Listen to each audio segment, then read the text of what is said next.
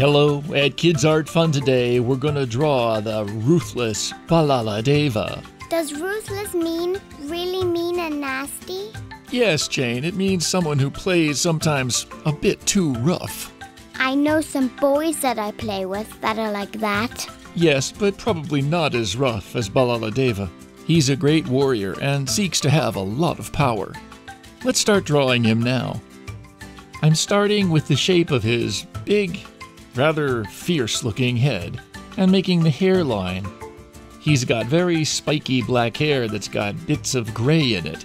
He's not a young man, but he's still very powerful. And then the shape of his face, he has a big dark beard, and it's kind of short-cropped and rough-looking. And we're going to get his mouth positioned correctly, because his beard is an important feature in his face. Maybe you should tell people about the link below. You can go to the link below this video and print out a copy of this line drawing for you to then fill in and color. Click here and turn on the printer.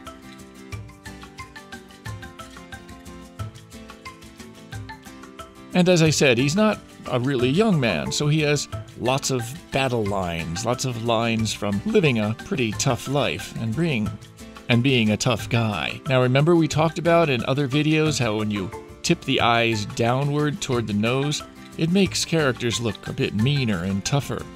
Well, Bhallaladeva certainly looks that way in this drawing. He's got heavy, dark, kind of mean eyes, frankly.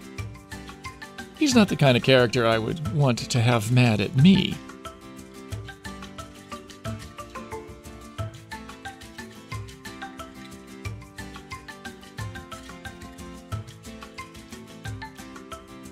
I'm finishing up some details of his ears. We are looking at him pretty straight on, so we see both of his ears. He's looking off to the side. He's not looking directly at us, which frankly might scare me. We're going to draw his body now, and he's got a bare upper torso with a big, strong necklace on. Papa, is the face correct on my drawing? Yes, pretty much so. It looks good, Jane. Oh, good, because I really want it to look realistic. We're drawing that segment by segment to get it looking nice. We'll be coloring that. Some dark male jewelry colors. Okay, we've got the line drawing done. A few more little details, some of those intense lines I talked about that are in his face. His forehead, where he scrunches up his forehead when he's kind of looking tough.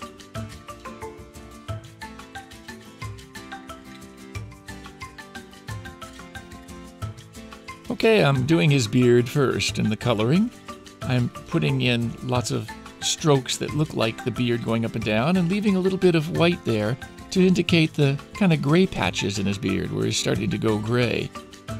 And also in his hairline the same way, where he's getting a little bit of gray on the temples. I used a fatter pen in the middle because I can go faster that way. I am racing along, and you don't have to.